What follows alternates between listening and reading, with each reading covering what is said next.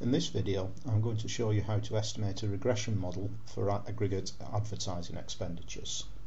First of all, I'm going to read in my data set, which in this case is called ADV3.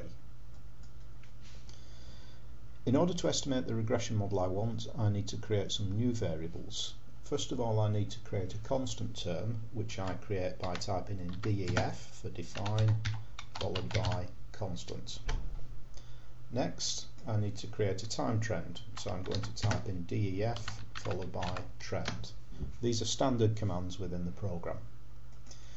I also want to estimate in log terms so that the coefficients are elasticities.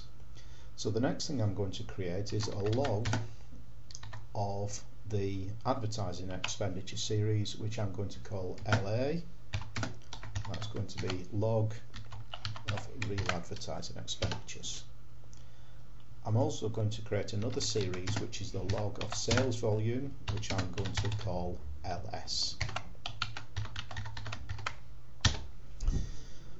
The regression equation I'm going to estimate is a regression of the log of advertising expenditures on a constant, a time trend, and the log of sales.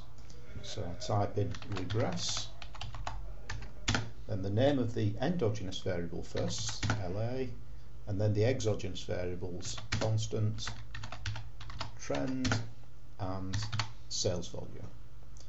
Hit return, and it estimates the equation for me. This is quite an interesting equation because note that even though there is a strong trend in the series, the time trend itself is not significant, and most of the explanation is coming from the sales volume series. The elasticity here of 0.89 suggests that a 1% increase in sales volume increases aggregate expenditure on advertising by 0.89%. Finally, it's worth looking at the residuals, which are stored here as res1. So what I'm going to do is I'm going to graph those residuals, and it does appear that there is still some serial correlation here. Notice that we still get runs of either positive or negative values of the residuals, which suggests that there are some problems with this regression model. That's enough for now, so I'm going to sign off.